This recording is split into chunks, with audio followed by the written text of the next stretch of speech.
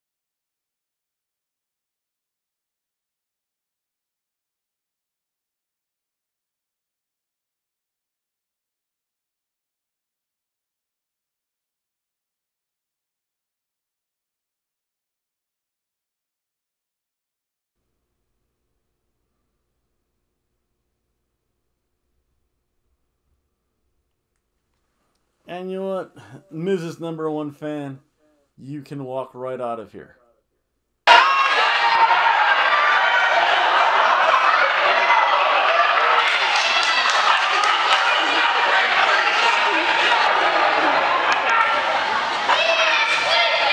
Run.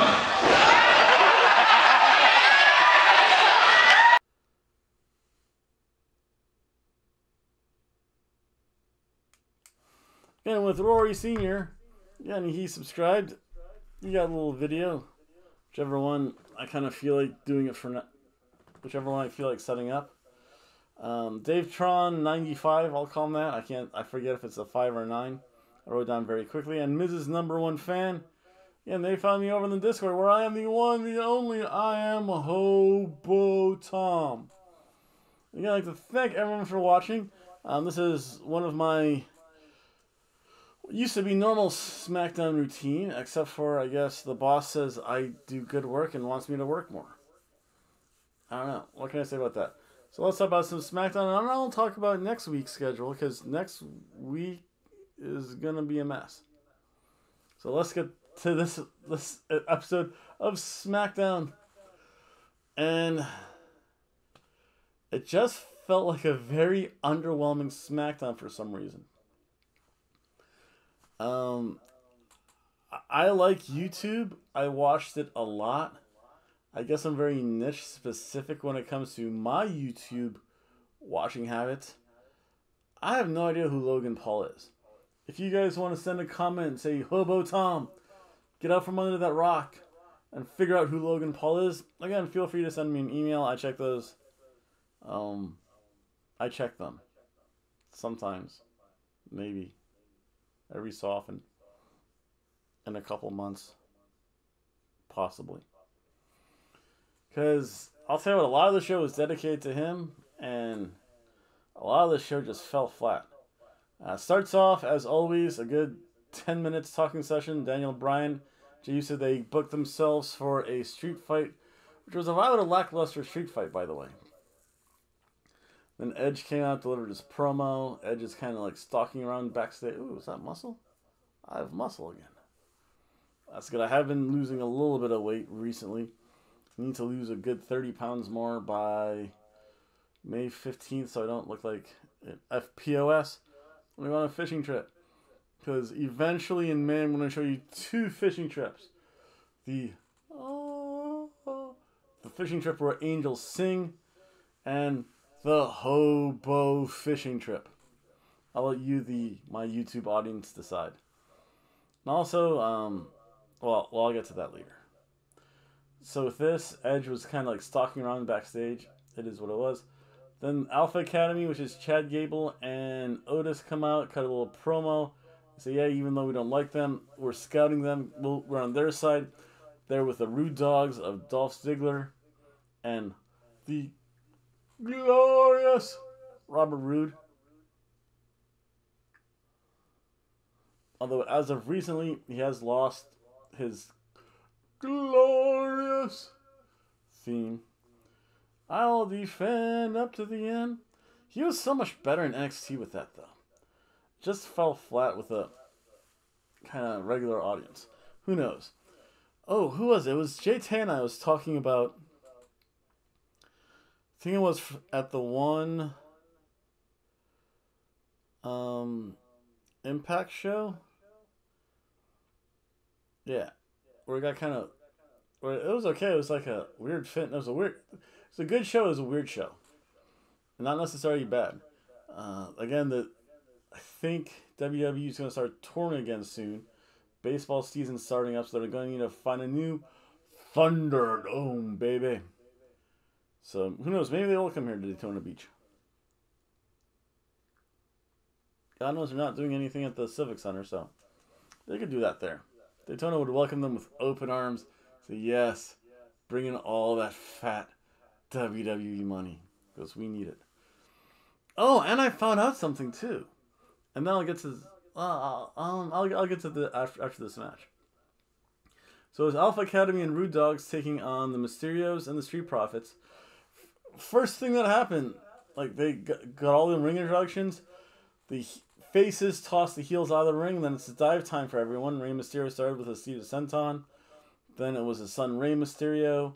Then Ford came flying out, and Angelo Dawkins, the only person who's not going to do a dive probably, was still in the ring. We come back, and that takes us to commercial break. That was weird. And then we come back in the ring. The heels have control of the match. Although normally the heels have control of the match outside the ring. Weird stuff happening. Then you have the strength of Dawkins and Otis with the double axe handle smash. Again, I will always mark out for those old moments. And you have the two big guys. Dolph comes in. Classic. What was it? Oh, classic wrestling. The front chancery, the front face lock. Whatever you want to call it. It's the front face. It's the front headlock, which I've always referred to it as. Then Otis gets back in. Him and Dawkins, they do the classic big guy double clothesline. Both of them fall. Dawkins gets the tag. Eventually Otis crawls over. Ford. Again, he's so nimble. He does that kick. Kind of jumps around a little bit. Sets himself for the standing moonsault, which I still find amazing. Like how people do that and not fall on their head and paralyze themselves. Amazing. Chad Gable, however, he does that great deadlift German suplex.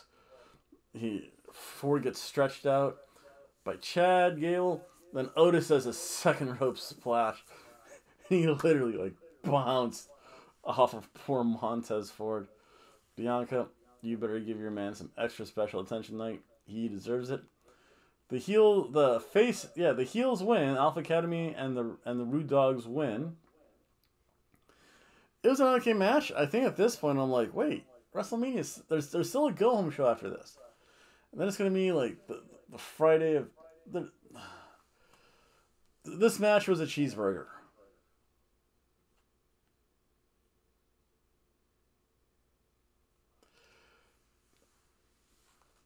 New Japan opened up the Pandora's box, the can of worms, the box, the 5-pound bag with 10 pounds of monkey crap in it, whatever you want to call it, when they had Wrestle Kingdom for 2 nights. Now WWE's not only doing WrestleMania for 2 nights, Now they're saying, oh, this is going to be WrestleMania Friday. And they're even doing that for NXT. That's right. The NXT TakeOver is going to be Wednesday and Thursday, even though they're supposed to be back on Tuesdays. So really, I'll watch the Tuesday show, and I'll get into my whole different change of schedule at the end. It's going to be weird. There's going to be a lot of WWE product. Not necessarily the best thing. It can be a long slog. I know in trying to watch the 2 nights of Wrestle Kingdom, it just felt like it dragged on literally all night. And I know it would start at 2 a.m., so I'd take a nap, wake up 2 a.m., go to bed at 7. It was 5 hours. The sun comes up about 7 o'clock, about 6:50. I go back to bed. If you have a real job, you can't do that. It's just not plausible. I considered going to WrestleMania. The one thing is, one, the ticket price, even though I think the one tickets I saw were better, $87 for the head in the cloud seats. But I think the bigger issue would have been going back and forth, driving the I-4 corridor, and then parking. They kill you with parking. I think when I went to WrestleMania, which is, by the way, the ticket's up there on the door of wrestling, like it was $50 for a parking spot. Man, that sucks. I know. If they ever came to Daytona Beach, and they so could do it, because the racetrack holds 100,000 plus. Then you set up. You could have a really sweet setup. Everyone faces the stage. You could have 3 rings. It would be amazing. Again, Mr. Levesque, hit me up one day. Again, hoboandgirlfriend@gmail.com. I'll tell you how to do that. But it just seems so long. And now you're getting WWE product Wednesday, Thursday, Friday. Well, Monday. You get it. Oh, wait, you do get it all week long. Monday, Tuesday, Wednesday, Thursday, Friday, Saturday, Sunday. That's 7 days of WWE product. Listen, I like my pro wrestling. Even I have to say, whoa, you need to tranquilo a little bit. And I'll get into more details about next week anyway. Later. Then we had Adam Pearce and boo Sonya Deville. Boo! Boo Sonya Deville. Boo! Well, this time she was being more heelish though. She was being, I don't know, she was weird. There were comments about her in Discord I can't mention. Paul Heyman shows up, says, let's make this a hold harmless street fight. So that way my client Jey Uso is not responsible for stuff. Whatever. Seth Rollins comes out in literally I'll give you this mental image. It looked like a purple suit that got bleached.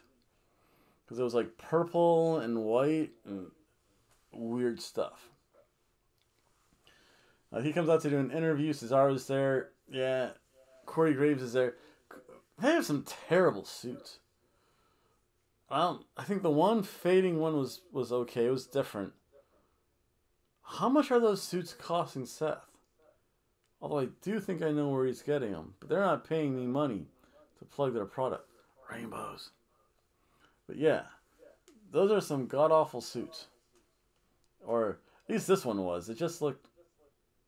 bleh. So yeah, they had an interview. Again, recap with that. Shayna Baszler then comes out. Has a match against Natalya. They like trade shots, which is weird. They tried to trade submissions. Then they did a trade of roll-ups. And eventually Shayna Baszler ate the pin. I'm serious.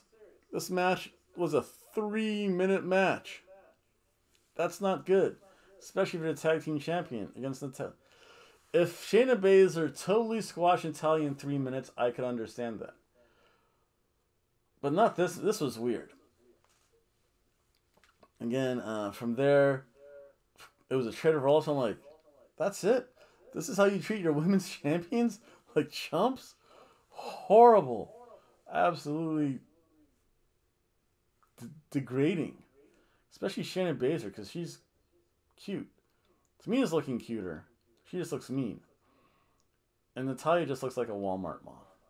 Or a Kmart mom. With enhancements. Indeed. So then, of course, if Nia Jax gets involved and Tamina gets involved, then the Riot Squad showed up.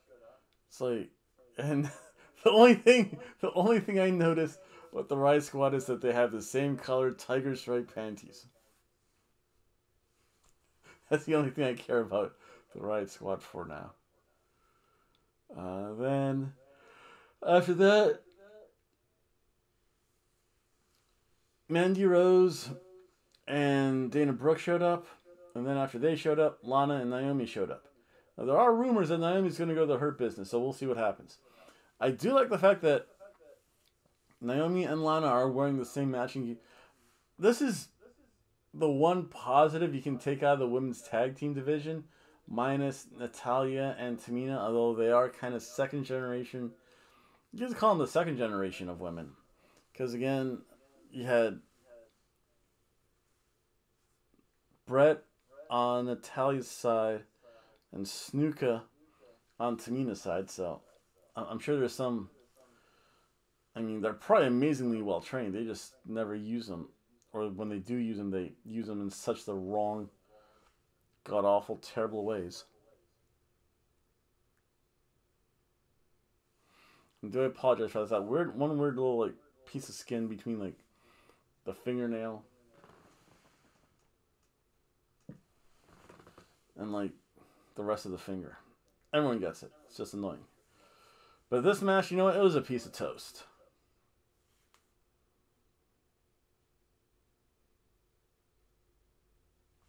Then there was Carmella, who's wearing her hiked up thong outfit. She still looks like a 50-year-old MILF. Although Billie Kay was there. Billie Kay's still cute looking. Kudos to Billie Kay for getting her face on TV. And she gave her resume with her big picture to Carmella. For what good that does. Then this is where I tuned out. I have no clue who Logan Paul is. I am ignorant out of necessity and choice, out of a lot of technology things. I got into YouTube late. At one time, YouTube used to be the Wild West. Now it's kind of tamed down. It's become regulated. Twitter is the Wild West, but then they're slowly changing over. There's Patreon. Remember, folks, I'm not making you guys pay for all this free content. So just remember that when you say, should I subscribe to him? It doesn't cost me anything. I'll subscribe to him. Good stuff.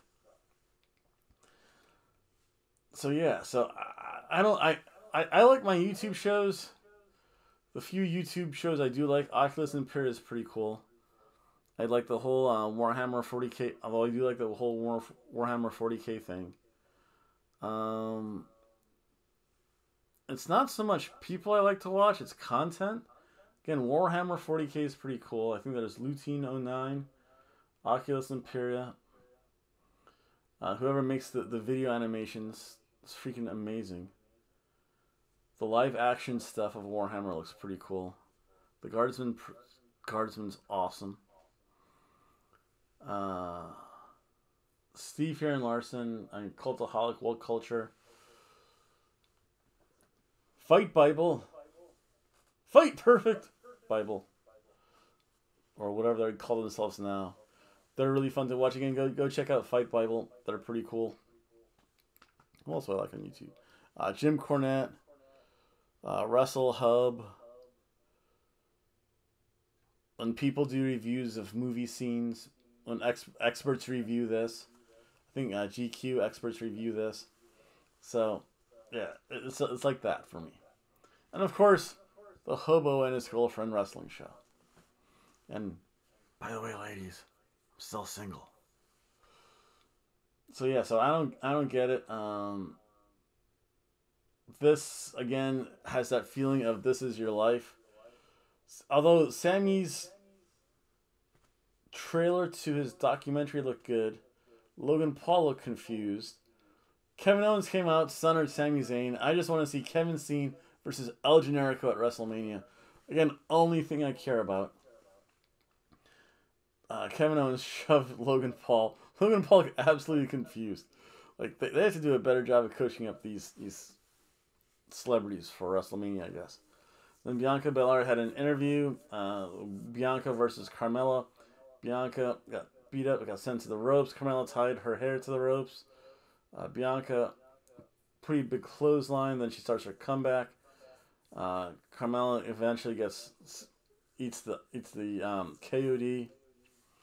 Yeah, end of that match. Sasha Banks gets involved. Shows up the title. They both look at the sign. There's still 1 week left, and I don't even know if this is going to be on the pre-show. That Friday is going to feel so weird, and I'm only going to be covering parts of it. Again, I'll tell you guys about that later. Then we had a Baron Corbin interview. Yeah. Titus O'Neil also had an interview. And there was more with Paul Heyman and Edge. And this is going to take us...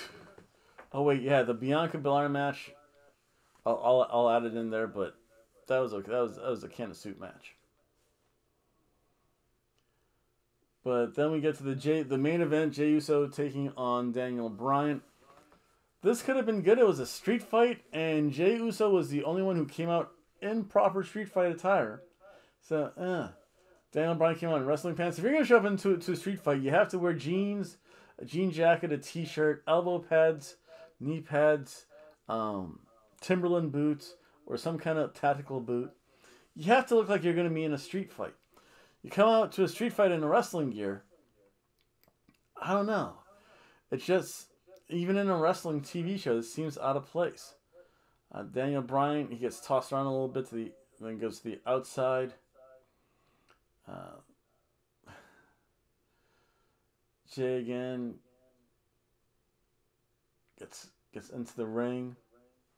Then Daniel Bryan takes he takes a chair, of course, to Daniel Bryan, throws a chair in the ring. I wouldn't give up that chair for anything. Are you kidding me? I'd still wow over the head shots, hospitalization, ankle, pulmonize him with the ankle. Once he throws that chair in, Daniel Bryan then grabs the chair, beats him up. Roman Reigns comes on, interrupts the match, sits down in a very nice plush chair. And there's the yes kiss in the corner. Uso rolls out. He pulls out a toolkit, grabs a chain. Again, if you're gonna wrap a steel chain, do I have any? Oh, I have a wire. I can use as a prop. I like props. Say this was a chain. If you wrap that around your fist, like so, on some kind of fashion, listen, this should be able to, if this was a piece of chain, this should be able to bust anyone open. Okay? The fact that people weren't busted open is kind of disappointing. If you're going to have a street fight, you have to have blood. You got to be some color, baby. So, especially if you're going to just hit him with a clenched fist, with a chain wrapped around it, do a splash, end of match. Daniel Bryan should never kick out of that. That was weird. They go back to the outside. Jey Uso tried to suplex Daniel Bryan. Daniel Bryan reversed that. He suplexed him from the step, an extra foot up onto the floor. Daniel Bryan then takes a chair to Jey Uso. We saw some yes kicks. I was hoping, because there was a chain there, I was kind of hoping he was going to wrap that chain around his shin and do yes kicks with that. That would have been interesting. Daniel Bryan did kind of like wrap it around his forearm. He like coiled it, started to drop the 12-6 elbows. That was okay. He nailed the drop kick. Jey Uso had the chain. Jey Uso should have nailed him with a chain or something. And then Daniel Bryan very simply puts in the label lock. Jey Uso taps out. Roman Reigns looks embarrassed again. Daniel Bryan then takes all his aggressions out on Edge, sitting ringside, and then he begins to.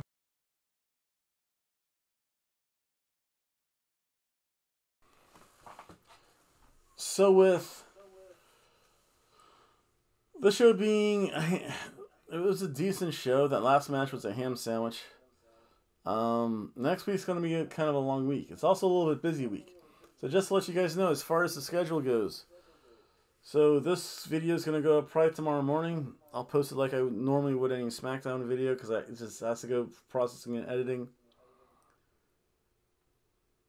Hopefully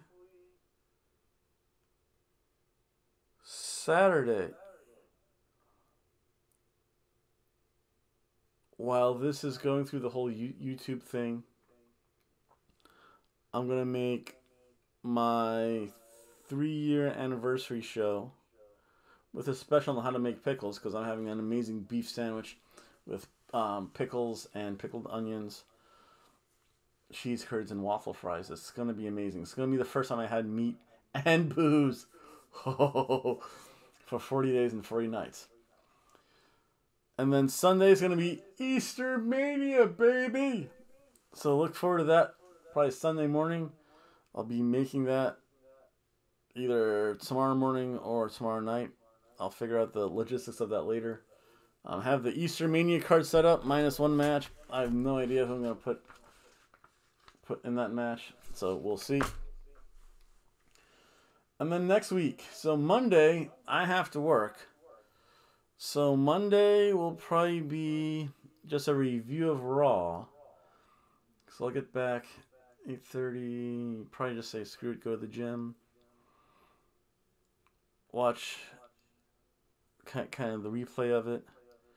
So Monday will just be a review of Raw. Again, probably put up on Tuesday.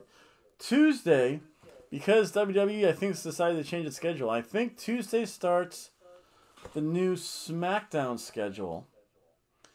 Or not SmackDown, but new NXT. So Tuesday is going to be an NXT Soup Night.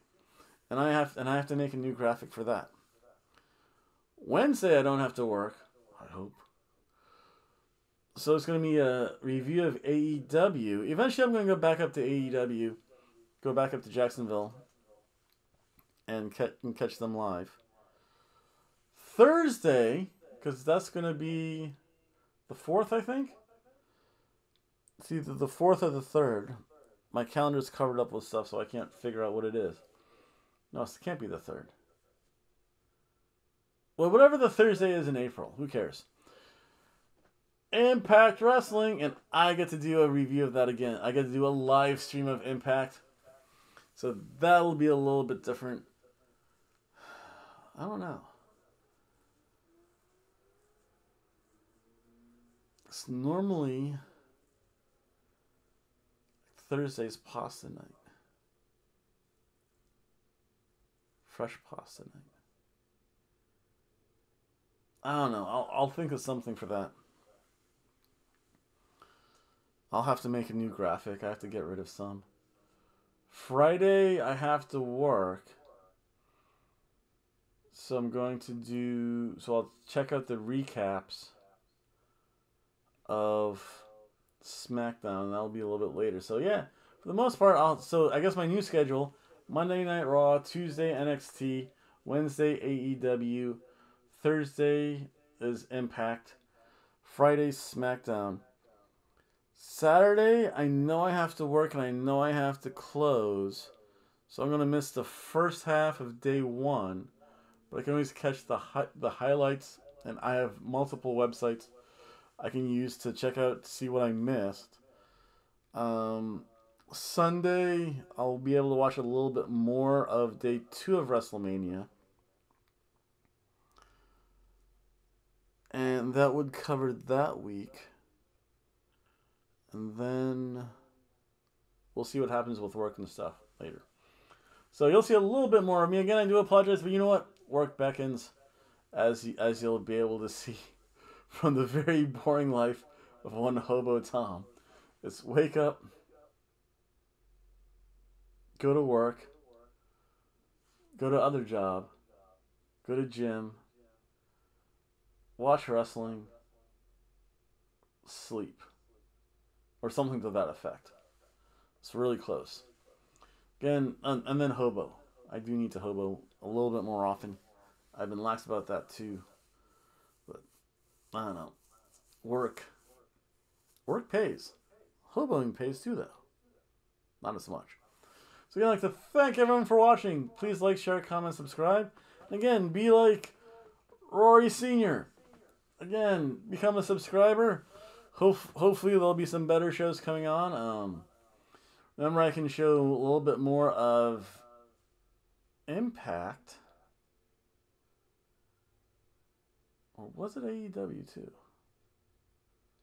I honestly forget. I'll have to review my archives and see what I did for... No, wait. Did I do that? No, for the pay-per-views I can. Impact doesn't care as long as it's really small. And I can show highlights of it. WWE will just... What did I show?